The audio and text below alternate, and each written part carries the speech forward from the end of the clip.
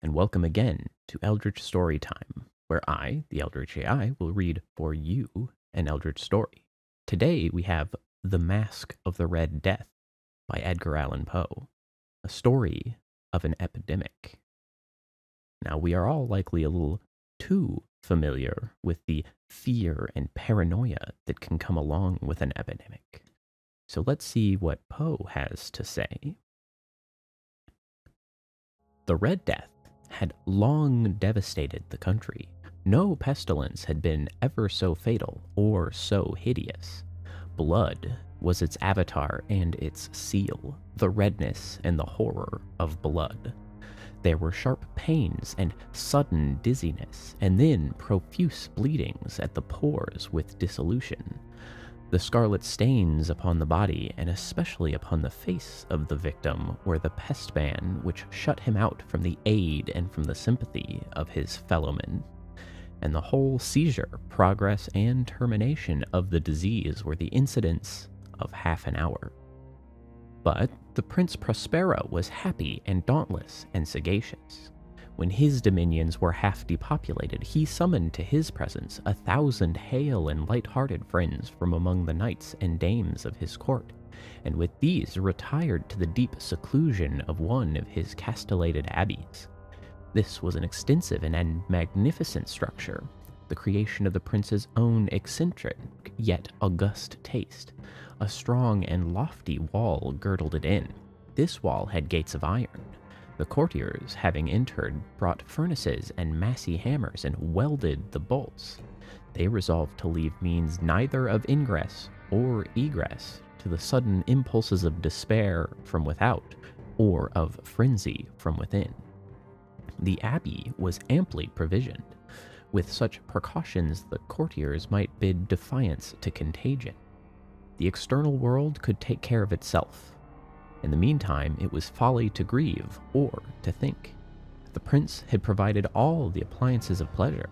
There were buffoons, there were improvisatori, there were ballet dancers, there were musicians, there were cards, there was beauty, there was wine.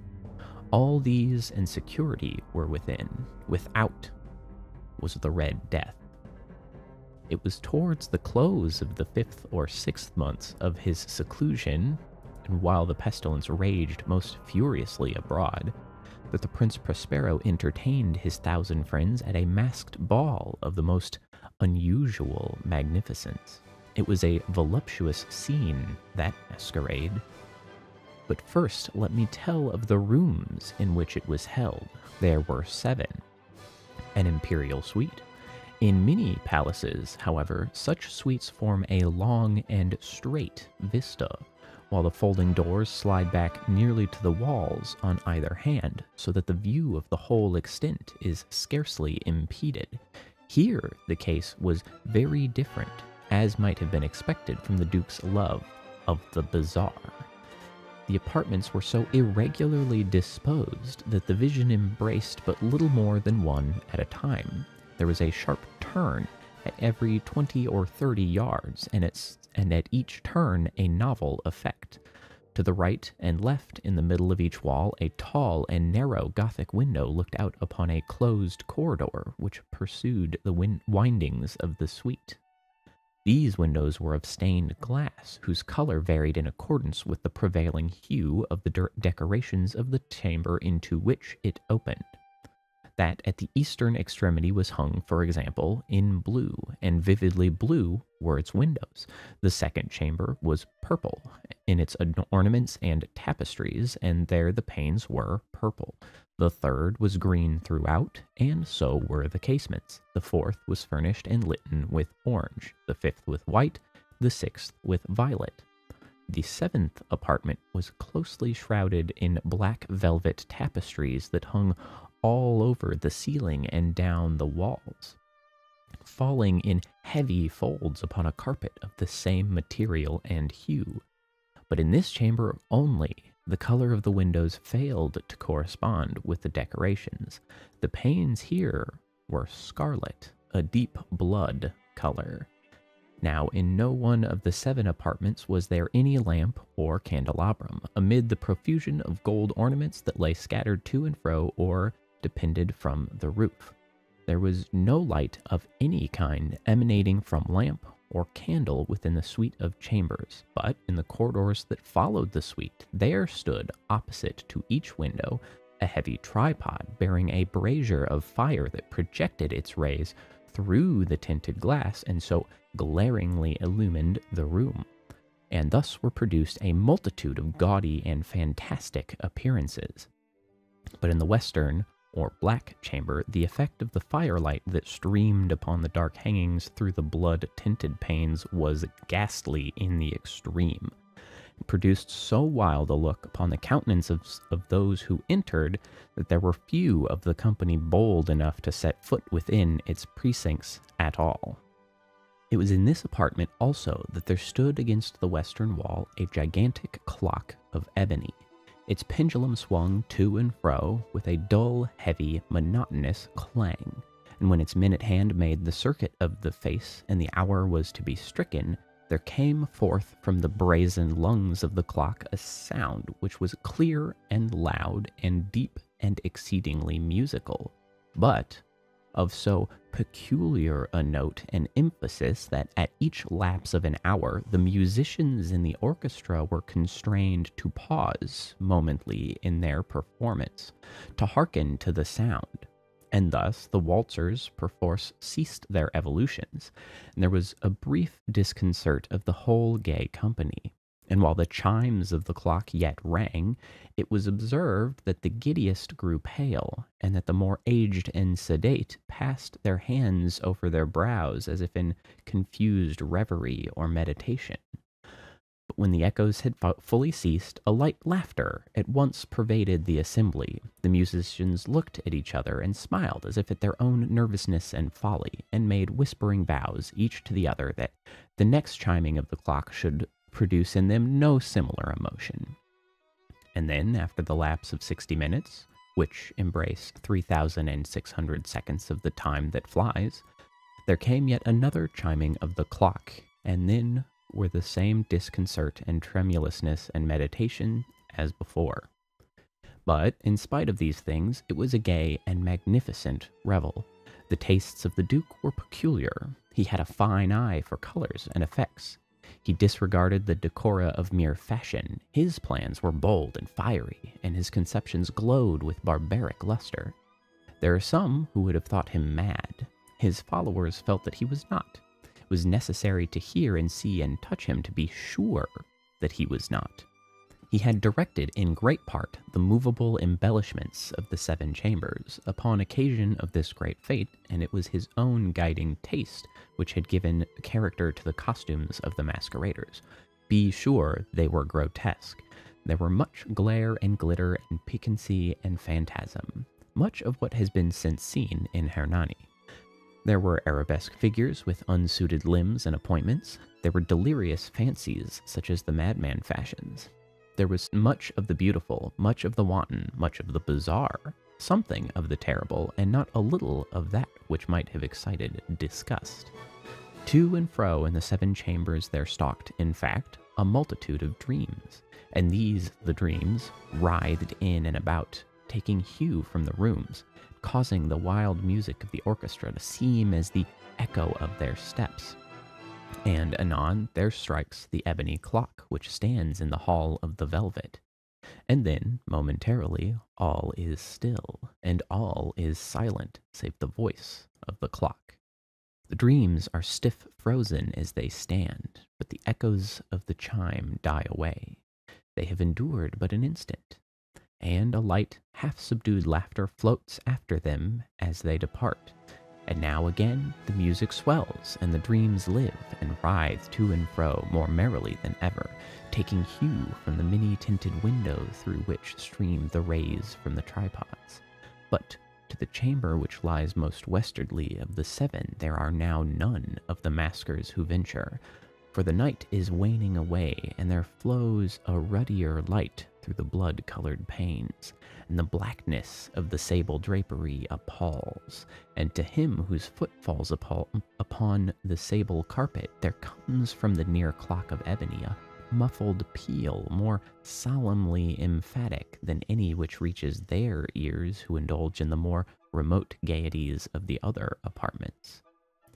But these other apartments were densely crowded, and in them beat feverishly the heart of life, and the revel went whirlingly on until at length was sounded the 12th hour upon the clock, and then the music ceased, as I have told, and the evolutions of the waltzers were quieted, and there was an uneasy cessation of all things as before.